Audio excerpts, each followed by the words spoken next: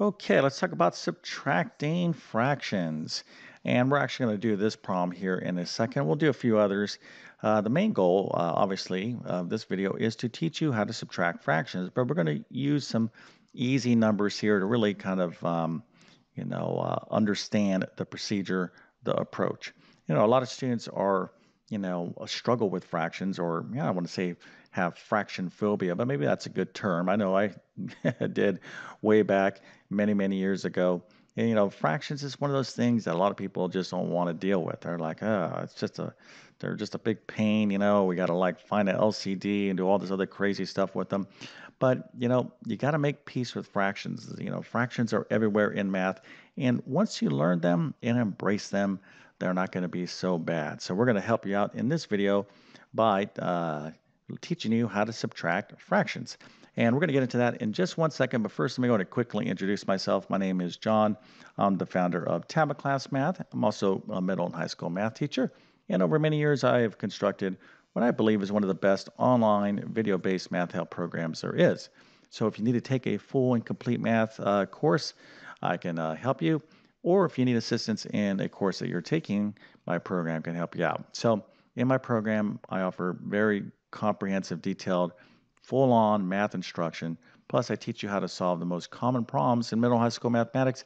I literally have thousands of problems that you can kind of research and see, what you need to know to help you out in your current math situation. But I'm going to leave a link to my math help program in the description of this video. You can check that out if you want. Another thing is taking math notes. If you're watching this video, I assume you might be in some sort of math class. If you are, just know this one thing.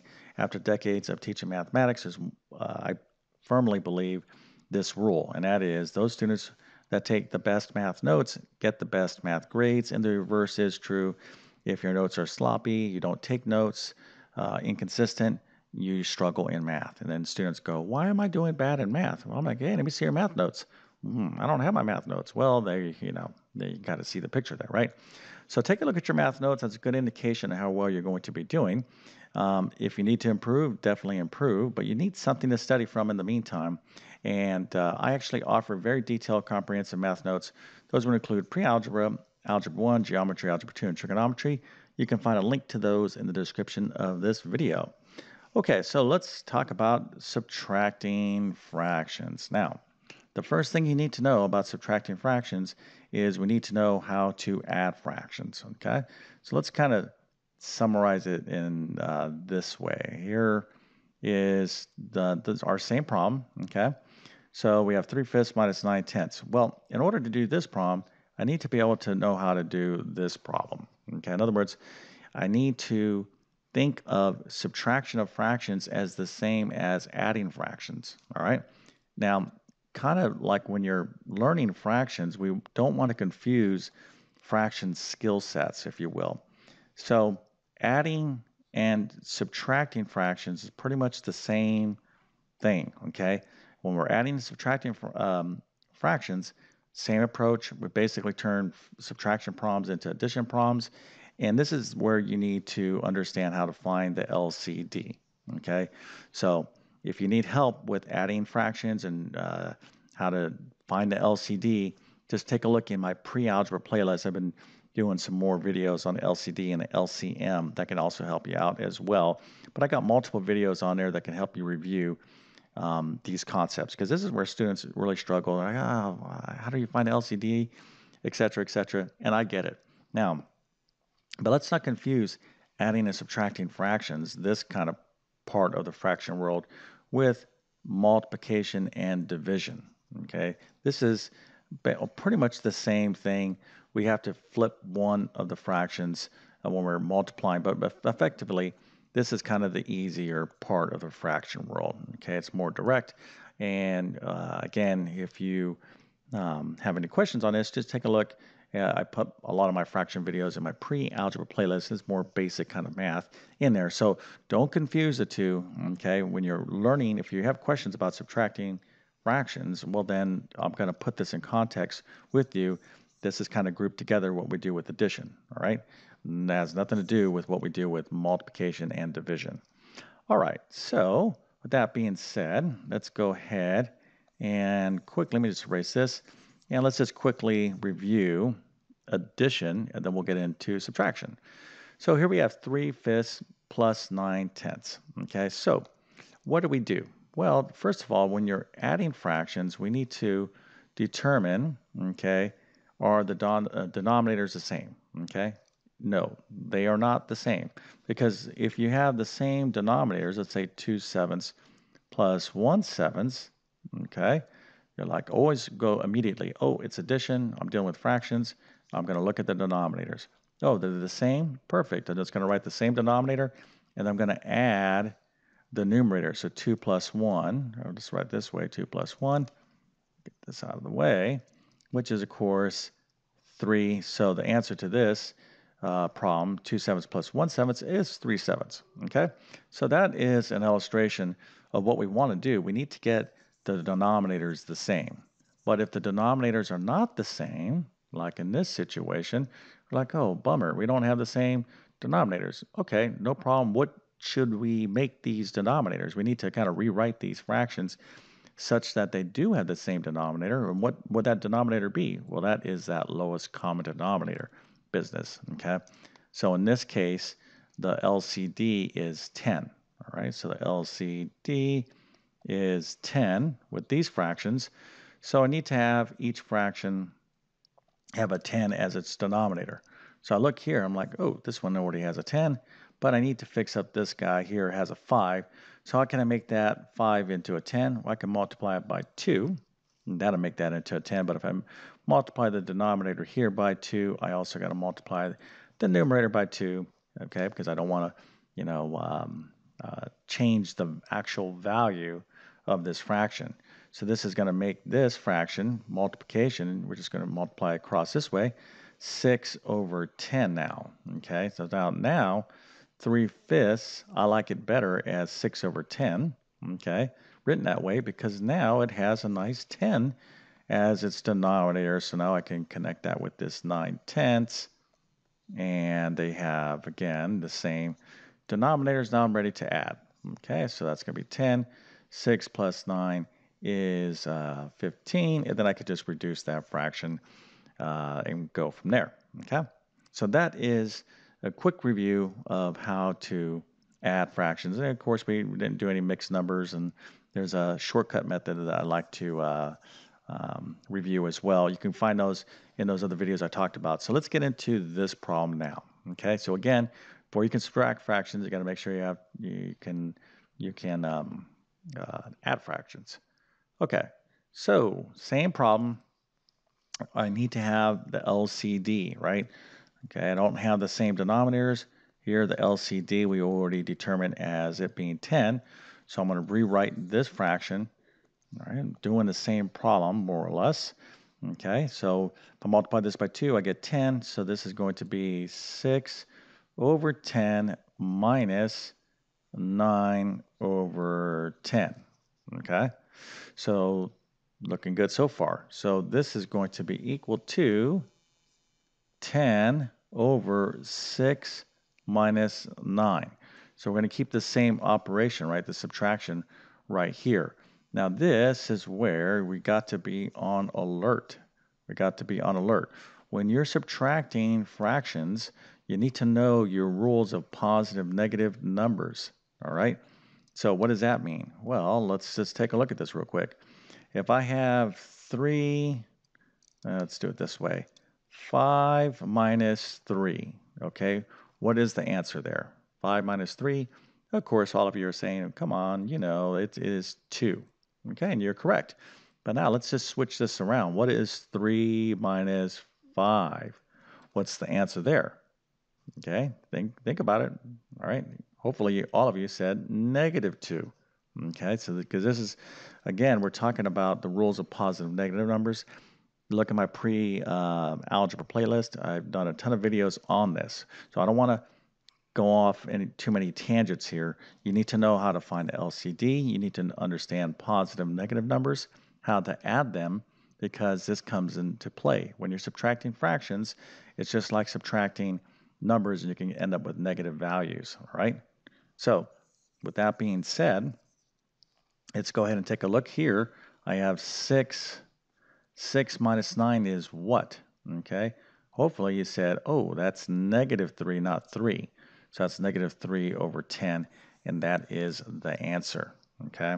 So got to be very, very careful with your positive and negative numbers when you're dealing with subtraction of fractions. Now, I'm going to go ahead and do this problem a little bit differently, and I'm going to use something called the bow tie method. But first of all, I'm going to show you it real quick with the basic addition problem. So let's say I had 1/2 plus 3/5. Okay.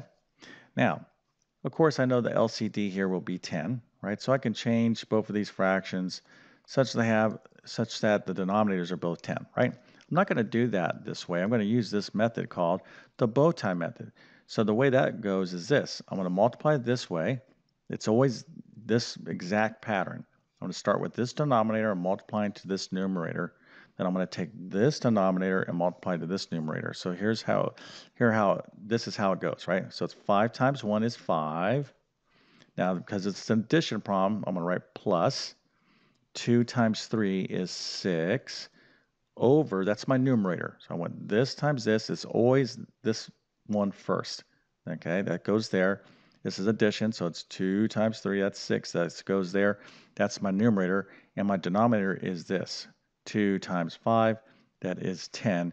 So the answer here would have been 11, or is 11/10. Okay?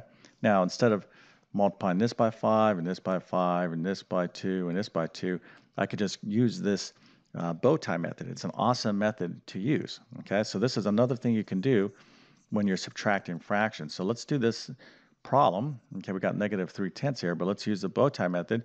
This way times this times this, okay, this times this, and then we'll have our denominator. So 10 times 3 is 30, minus 5 times 9 is 45, over 5 times 10 is 50.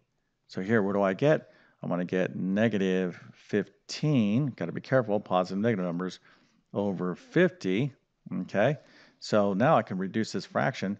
5 goes into 50 10 times, right? And 5 goes into -15, -3. Okay, so this is equivalent. So I got the right answer, I just needed to simplify it. So this is something else you want to keep in mind when you're subtracting fractions, okay? That bow tie method. So remember, anytime you're dealing with addition or subtraction of fractions, you got to be thinking about the lowest common denominator, but always have that little bow tie method hack, trick, shortcut, whatever you want to say, in your back pocket. Okay, it's very useful. Let's take a look at one last example, and we'll use some mixed numbers. So let's say I had 3 and 1/2, and I'm subtracting it from 2 and 1/3. So what do I do in that situation? Well, you always want to change mixed numbers into improper fractions. So that goes like this. So it's going to be 2 times 3 is 6 plus 1, right? So 2 times 3 is 6 plus 1. So this is 7/2 minus 3 times 2 is 6 plus 1, right? So 3 times 2 is 6 plus 1. So that's 7/3. Now, here I can say, all right, what is the LCD? So I have 2 and 3. Most of you out there would say, oh, the LCD is 6, and you would be correct. So I can take this problem, let's do it this way. I'm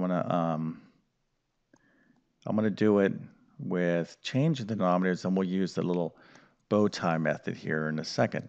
Okay, so the LCD is 6, so I'm gonna multiply this numerator and denominator by 2, so I have a 6 in the denominator, and I'll multiply this by 3, so I have a 6 in the denominator. So this would be 21 over 6 minus 14 over 6. So when I find the difference there, that's going to be 21 minus 6 in my numerator, right? 21 minus 14 in my numerator. So that is going to be equal to, let's just go ahead and get that down. So that's 7, right? Positive 7 over 6. Okay, so hopefully, if we did this right, this 7/6, that is the answer. Let's go ahead and do this bow tie method here and see if we get 7 over 6. Okay, so again, it's going to be this times this, this times this times this, and we'll start 3 times 7 is 21. Okay, it's subtraction, so that's going to be minus 2 times 7 this way is 14 over 2 times 3 is 6. And look, we get the same thing here, right? This part is this. So I'm going to get 7 over 6. So it works. Now, I don't want you to be like, oh my goodness, this bow tie method is the best. I'm never going to do this. Forget that. I'm not going to ever find the LCD again. Wrong answer. You got to know how to find the LCD. And the bow tie method is a method that comes in, very handy, especially in algebra. You need to know both, okay, for sure. So don't, get too excited that you found, this amazing fraction trick. Just know that it's there and you should use it from time to time, but you still have to know everything about the LCD, changing mixed numbers and improper fractions, positive, negative numbers, etc., etc. And you can learn all this stuff by checking out all my other videos on my YouTube channels, particularly just going to my pre-algebra playlist. I got hundreds of videos there that has to do with basic mathematics, and I got many on fractions, okay? So again, you got to make peace with fractions. They're everywhere. They're not going away, and we need them, okay? So just one step at a time when it comes to learning fractions, and you'll get where you need to go. So if you found this video helpful, useful, you enjoyed it in some way, please consider smashing that like button. And if you're new to my YouTube channel, hopefully you'll consider subscribing. I'm posting new math videos all the time, basic to advanced mathematics. Again, on my channel, I have things organized in various playlists. So if you're studying fractions, you might really want to dig into my pre-algebra playlist. But my best math resources will be found in the description of this video. Okay, so with that being said, I definitely wish you all the best in your mathematics adventures. Thank you for your time, and have a great day.